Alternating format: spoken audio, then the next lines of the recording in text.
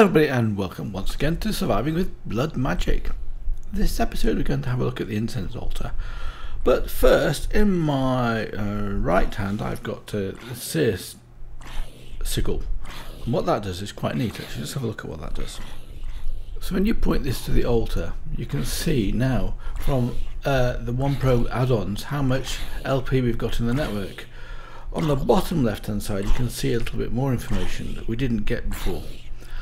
I'm not sure exactly what it means. I think the top one is showing you how much blood's in the altar at this time, and of course we're just about filled up the network, so as soon as the network's filled up, that one of those starts to fill up, and I think the second one also is the progress. That's right, so that's showing the progress of whatever we're making at the moment. As you can see, now we've got 1 million LP, and what I've done is I've turned the water on because I've got a witch at the back here. She's pinned in and can't escape, and she's been labelled, so she's not going to. She'll throw things at me if she sees me, even from back here. So I'm probably going to avoid her. But she's providing LP for this system up here. Well, basically she's providing blood for this thing, because this is attacking the mobs, isn't it? Right, so let's get on and go to the other base, and I'll see you as we approach. So you can see my fake village up here as well. If you put the boundary box reloaded on it, you'll see I press B and it turns it on. You can see there's a village there, so we'll have a look at that in a second, because that's a useful way of getting well, actually what I needed was ender pearls, and I needed ender pearls because when you want to do some teleportation stuff. So let's have a look at that over there. First of all, you see you've got various villages. This one's quite a good one actually. It's cleric, so he's giving me emeralds for 38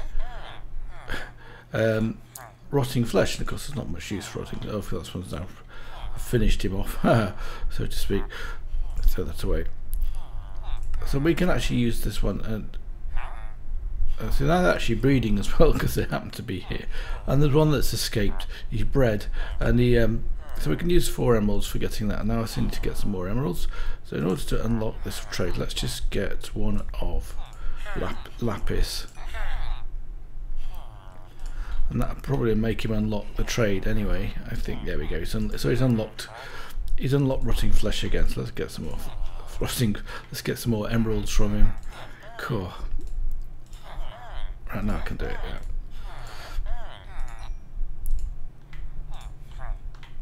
I can't shift click them into that. It'd be nice if I could shift click them into, right, so give me another 4 emeralds so I can then get some more ender pearls. This guy's actually cheaper for ender pearls than the other cleric. So I've got 2 clerics. Like that. And that might unlock the trade again as well. So here we go. He's regathered some health and he's unlocked this trade. So I'm just going to get rid of some more of this rotting flesh, because it's a right nuisance. But we're getting plenty of rotting flesh, of course, from the mob spawners. So that's pretty good too. I wonder how he's going to give me 4. Right, okay. So I can get a second ender pearl. We'll do that later on. Oh well, in my own time anyway. For the time being, I want to get rid of these bits and pieces. I know I'm putting them. Actually, I'm putting them in this top chest up here.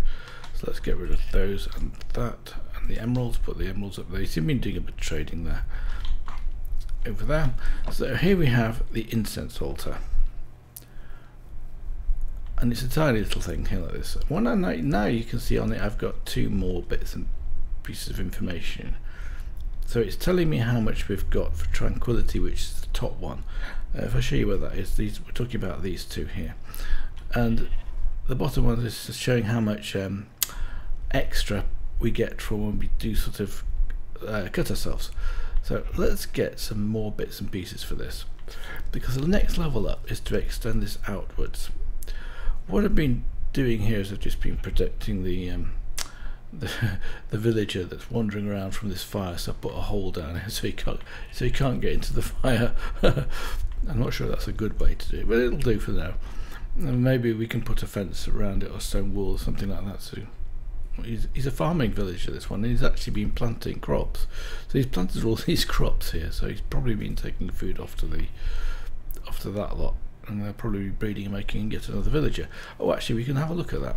Something else I haven't shown you. Press F3 in here.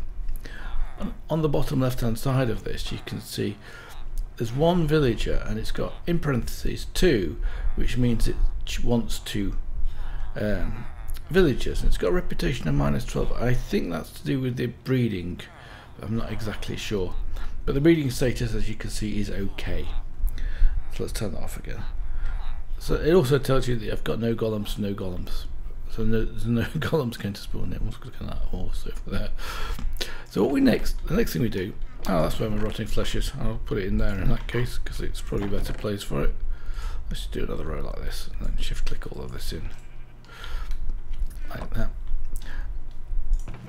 Now, where is it? What I want? I would like some planks. And what we need is 4 times 3, 36 planks. One more. Well, that's actually, no, we need to divide this by 4, don't we? But it only makes 4 at each time, so I've got to make 12. So what we do with this is we actually craft it. So we craft it like, oh, I need to split these into planks first, don't I? Wooden planks like this. It makes 1 for each one. We make this. Now, so we've got some wooden path, which is from BloodMagic. We can do the same thing with stones as well, but let's just do the path one first of all. And how much health have I got? Plenty of health as it happens. Have I got another 2 hearts? And that's what the healthy bit is. If I look at my chest plate here, I've got healthy level 2, so each level gives you 2 extra hearts, and I believe it can go up to 10. Dwarven Might, by the way, is mining, and Fierce Strike is to do with attack. Solar Powered, I'm still not quite worked out what it is, but Poison Resistance is because there's a witch and he's been throwing stuff at me, so I've got that one as well. And experience is experience gained when killing mobs, I think. So anyway, underneath here I've got a gravestone. I put a gravestone there. I made a gravestone, put it there because underneath that is a pool of lava, and that's supposed to, all of these things are supposed to help with your altar as we extend it. So what we do, we break out 3 blocks in all directions here. Oh, this is, by the way, is blood that's running down there, which you get by putting a bucket into the altar with, and then you get some, so each one of those is like that. And I'm not sure whether running blood makes any difference, but I know blood does. So that's one. Running water is also quite an important one, I believe. I don't have to even break the melon.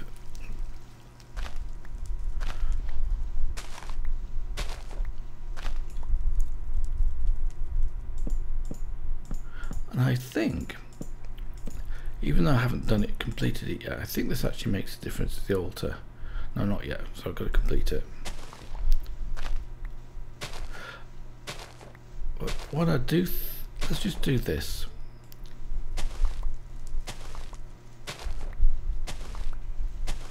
Rather than completely complete it, let's just put these blocks down here like this. Because you're supposed to have 3, that's for the second tier. Let's have a look at this again now. Now you see it has got tranquility and it has got 60 plus. Let's finish it off.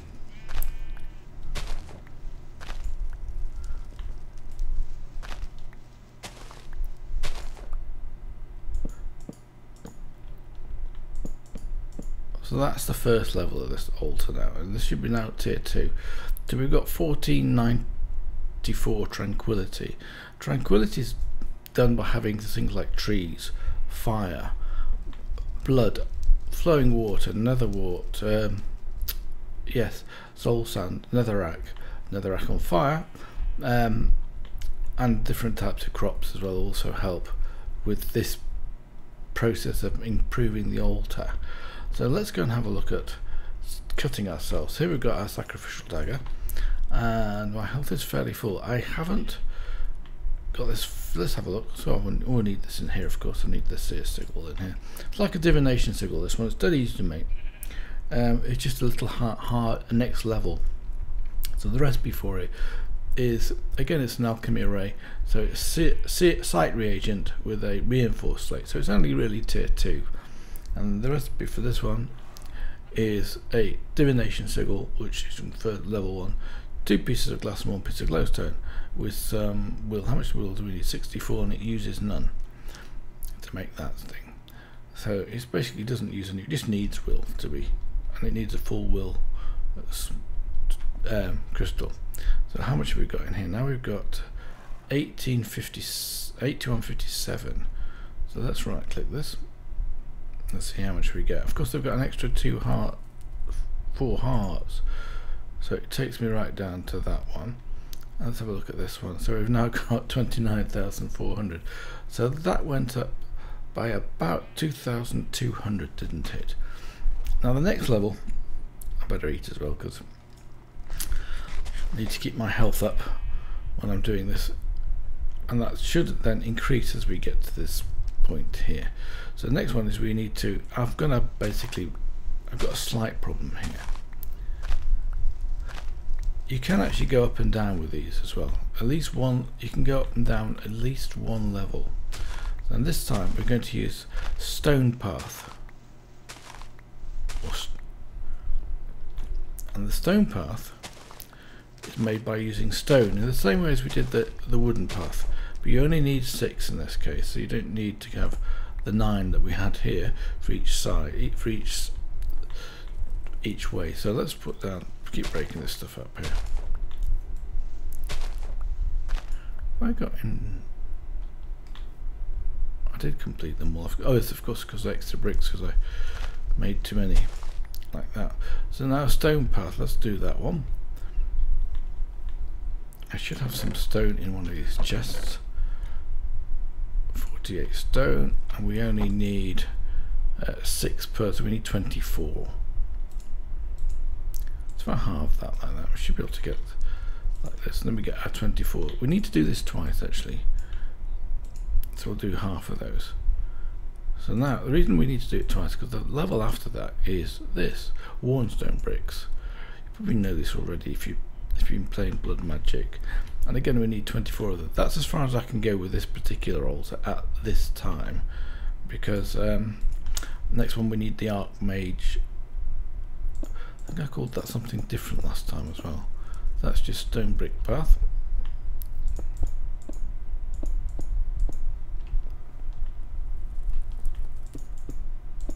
Yeah, for that one I've got to move everything, so, and the next level of the altar is going to come out, so I'm going to have to move everything basically.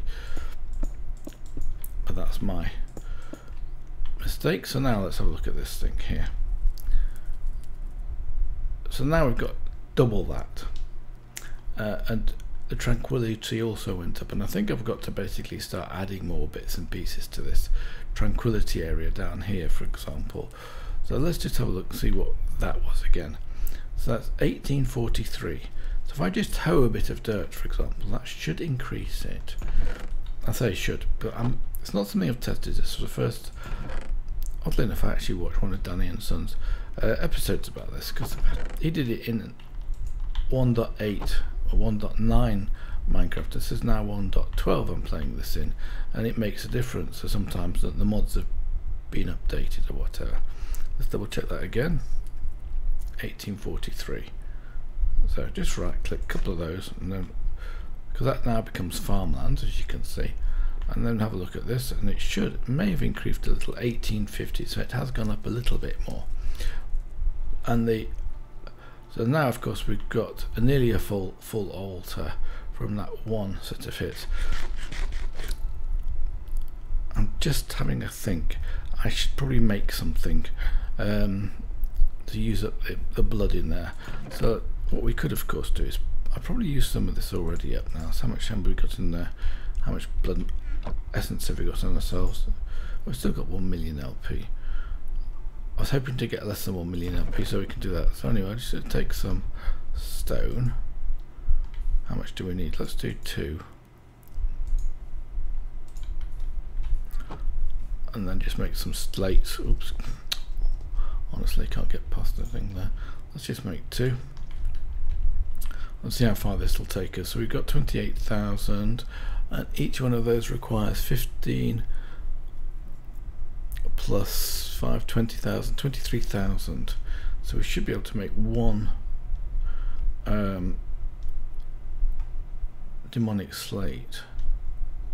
Tell you what I'll do, wait till this goes down 2 and then we'll take it out. So we should be able to go down to another 3,000 for each one, 6,000. We should have taken it out then. Oh no, 4,000, didn't it? Yes.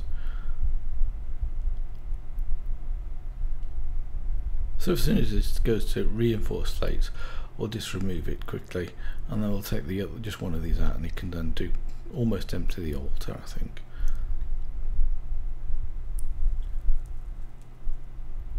In fact, if I have this in here, it tells you the progress of that particular bit, doesn't it? So it's got to get up to 4,000, as you can see on the left hand side at the bottom, which is nearly reached, 3,600. Okay, in a second now. I'll take those out, just put one of them back into here, and that should be enough then to make a demonic slate.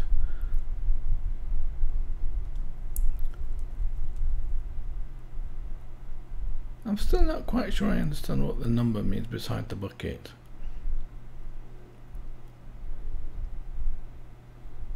I wonder if that means the rate at which it goes through. So this should take us down to 3,700 or thereabouts.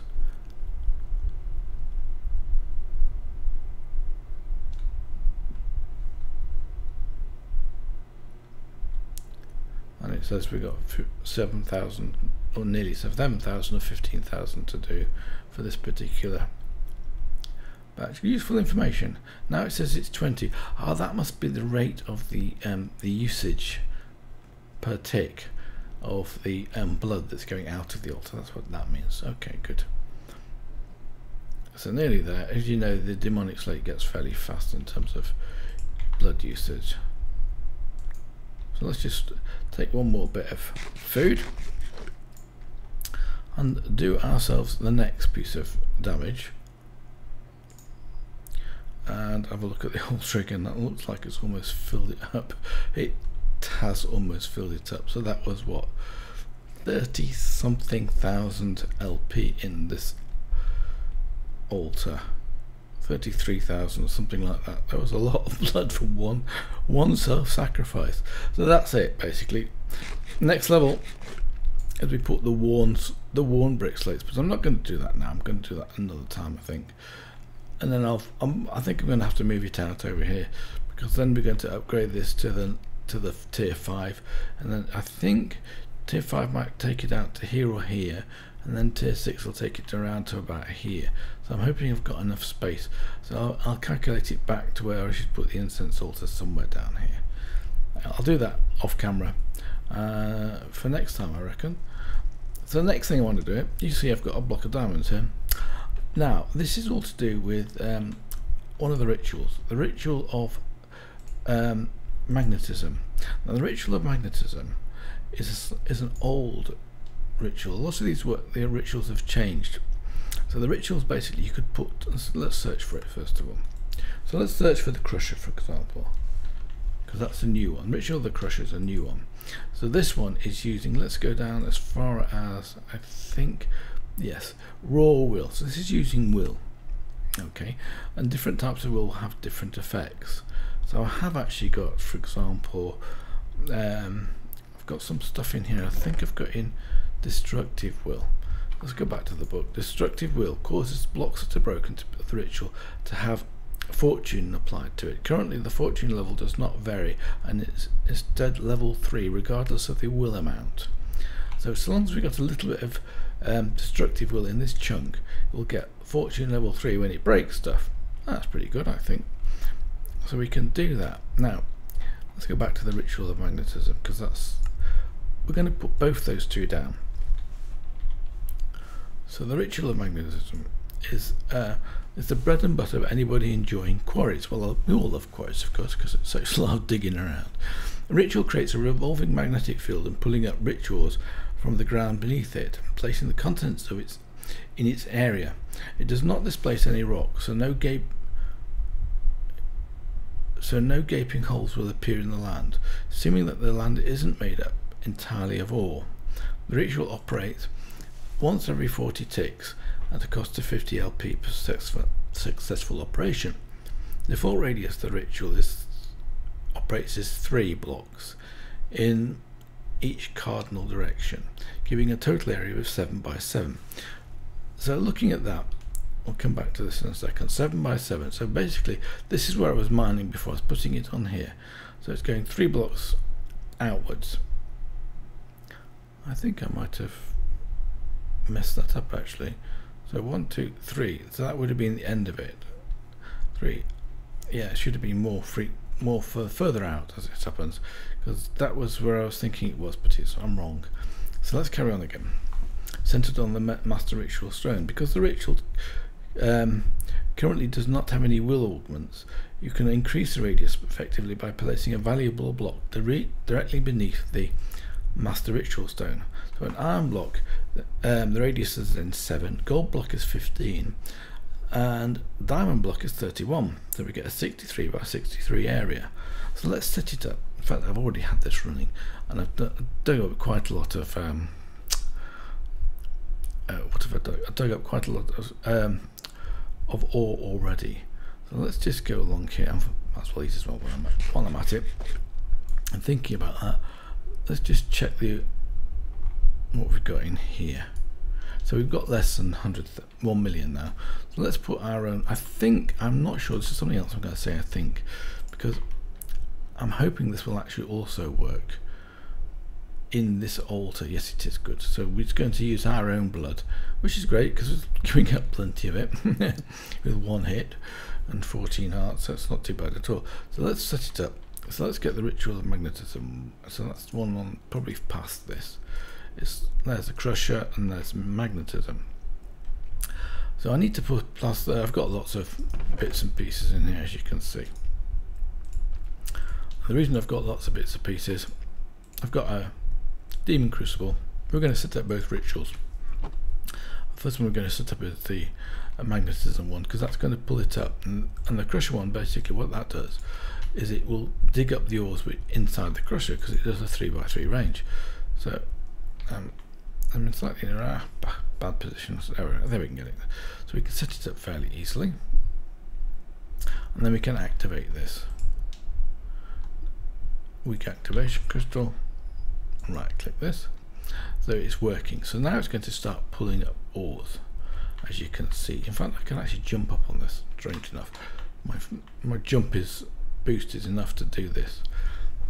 So this is now going to pull up a block of 3 by 3 sets of ores and then stop until we actually break it. So what we can then do is we can set up the ritual of the crusher. Now let's go down again. So if we put destructive will in here, everything's going to be broken. It's going to be broken with fortune 3. So let's check the chunk borders first of all by doing that. So everything is in the same chunk, no problem whatsoever. So it doesn't matter where I put it. Let's put it down here, and then take this destructive will I've got here. I need some way to be able to auto right click this into here like this, and then we should see on our aura gauge that we've got destructive will in here. I'm not sure if it gets used up. We'll find out. So now we've got those 3 blocks all set up. So let's just jump up here again. If I can jump up on this one, I should be able to. Yeah, good. It's great having a big jump actually. Thank you very much, living armor. So we now put down the Master Ritual Stone in the middle of this, like this. So it's going to break this 3 by 3 area below it, and then we have to configure this. So hopefully I've got my Ritual Tinkerer with me. I have. But now this doesn't work until you've actually. So it just says Ritual Tinkerer until the ritual is active. That's important to remember. So this one here, if I shift left click, it should take us to the ritual of the crusher, and I've got to get into the right place. I guess that being on top of this is a good place. Yes, it is.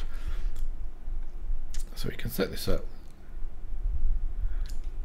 That's now done. So now it needs an inventory, so we should be able to right click this, and it still says it because it's not been activated.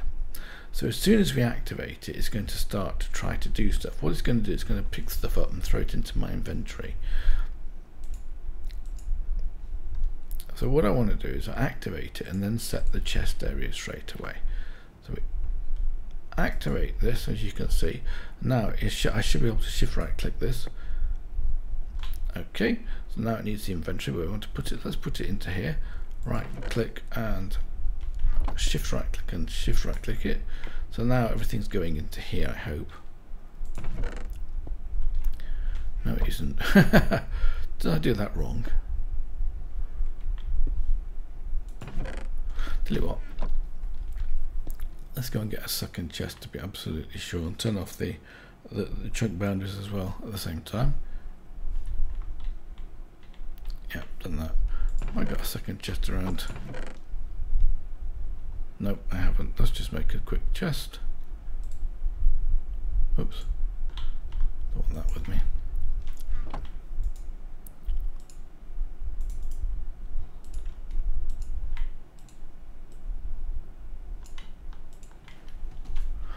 Because we can do that afterwards anyway.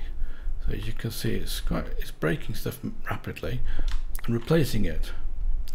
So how do I get up here now? Oh, that's a bit more difficult, isn't it? Oh, I know what I'll do. I'll just put a block down here.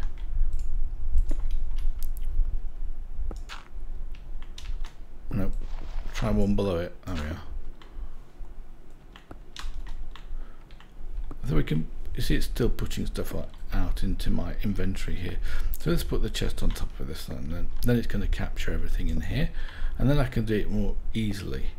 So shift right click this. That blocks will break crushing. Okay, that's so I've got the information. Okay, information. I need to set the set will consumed. What does that do?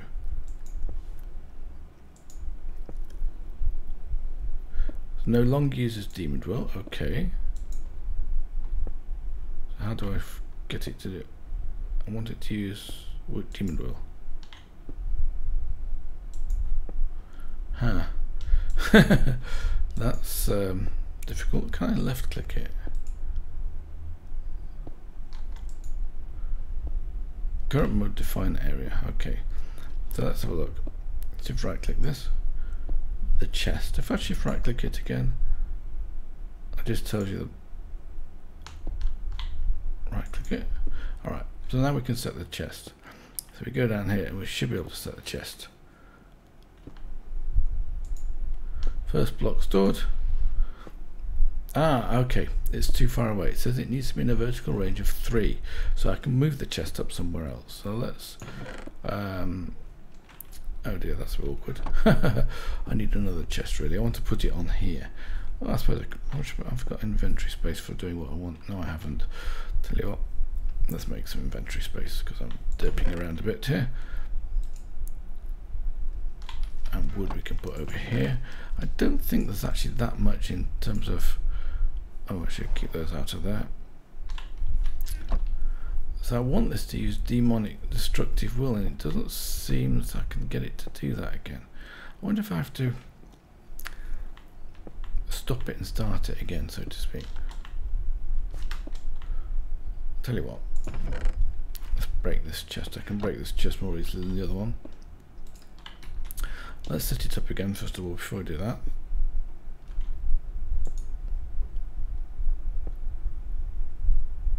That blocks the crushing. Okay. Okay, good. So now we've got it ready for the right one. Let's put this down here on the front of this.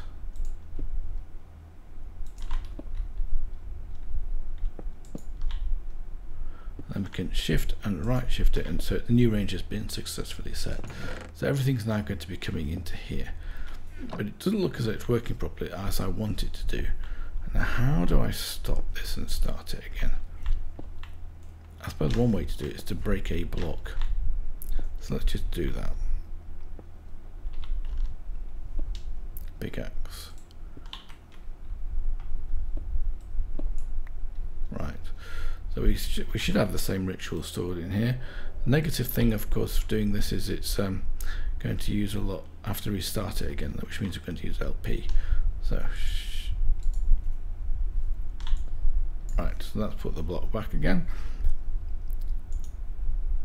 So weak activation crystal. Now if it's still doing coal, we can check whether it's working or not. So it's doing iron ore at the moment.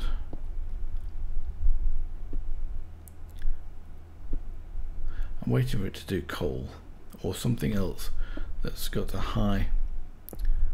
Another thing I would like to be able to do is to stop it right now. So it's got 15, 16, 17.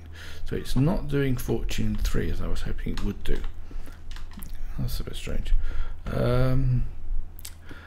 I would need to make a lever or something. Let's just make a lever on this. That was a big jump. That's what the landing one does for us. So I need a piece of cobblestone. I haven't got. I must have cobblestone. I've got it by the ton. There we go. So I just need a stick. And I can't find a stick. I'm going to make some. I've got some wood somewhere. Where's that wood gone to? Here it is. This makes a stick. What I make is what I'll make a lever basically. So it doesn't matter. I've got 8, so that'll do fine. Let's make 1 lever, and then let's turn the ritual off.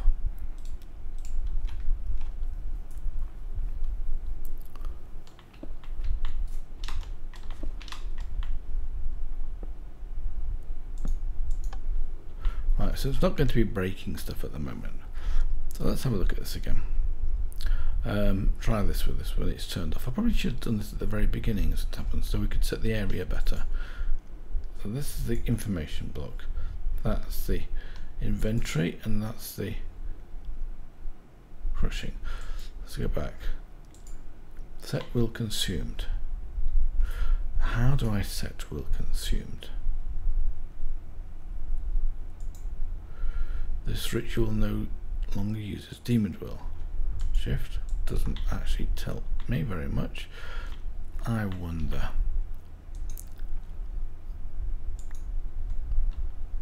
So it hasn't used any will from there. What does it do with the will? It's in here, 12. Tell you what. Have I got a hellfire forge here? Now with this one we could make a crystal, couldn't we? I'm just wondering if we can make a crystal. We can actually right click the ritual tinker onto this crystal to actually get it to work. Let's see if that works. So let's put it down like that. Let's put some will back into here again, and let's see if this actually works. Define area information set will consumed.